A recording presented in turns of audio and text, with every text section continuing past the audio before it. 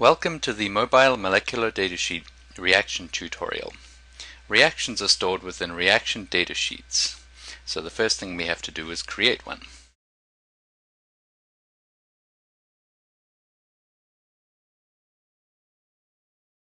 Now that we've created the reaction sheet, we need to add a new entry.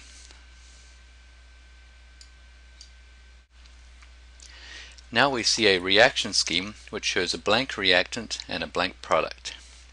First select the reactant and edit the structure using the appropriate button. We're going to draw the dienophile part of the Diels-Alder reaction.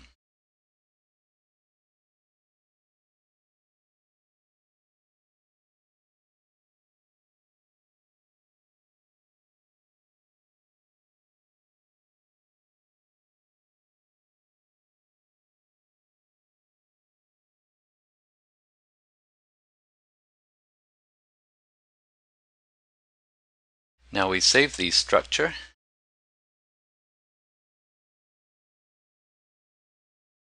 and observe that it has been placed inside the reaction.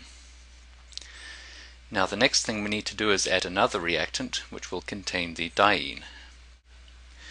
We locate the Add Reactant icon and that will add a blank second reactant. We edit the structure for this reactant to draw in the diene.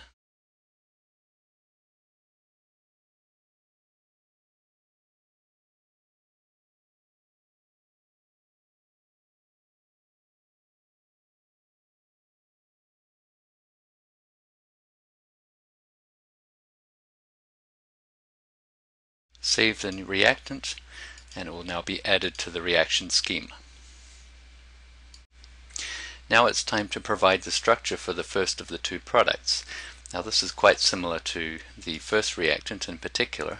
So we select it and press the copy icon, and now we select the blank product and press paste. So that gives us a starting point which is partially drawn. Edit the first product structure and carry out the necessary modifications.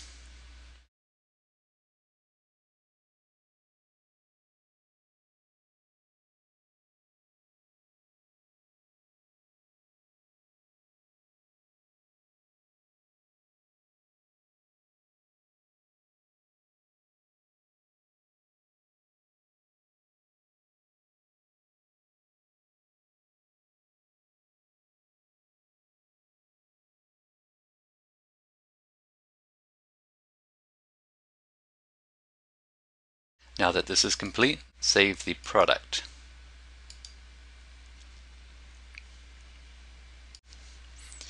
The second product is just an isomer of the first one, so we're going to copy this onto the clipboard, create a new placeholder for another product. Please zoom the screen so that it fits, and now we're going to paste the clipboard contents onto the second product. And now we need to edit the second product and make the minor modification.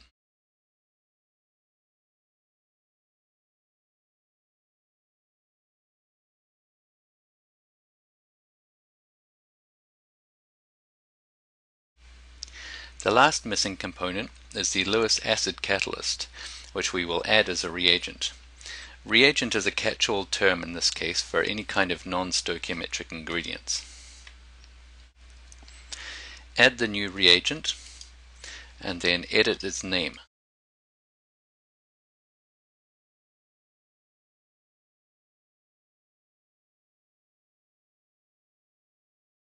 And now the structure.